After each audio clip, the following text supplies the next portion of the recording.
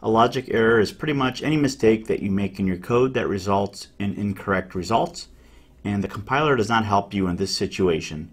The compiler only checks for syntax errors and checked exceptions, not for logical errors. Your program also doesn't crash while it's running if you have a logic error. And some examples include making a mistake in a calculation or using the wrong operator in an expression.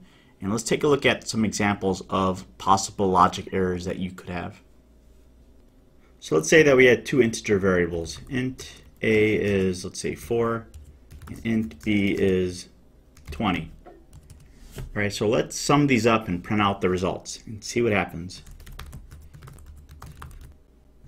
So system.out.println, and we'll say the sum is, and we'll concatenate that with a plus b.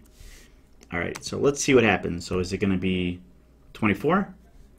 That's what you would expect. So let's run the program, and it says the sum is 420. That is definitely not the sum, and let's see what happened. So it looks like we're adding them right here, but because we're concatenating them to a string, the entire thing becomes a string. So it's really just sticking 20 right after the 4, which makes it 420. So what you could do to prevent this logical error is add parentheses around the a plus b.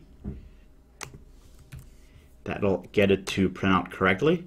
You could have also created a separate variable to store the total by saying int total is a plus b semicolon, and replace a plus b right here in the print statement with the variable total, and that'll also work and give you the right value.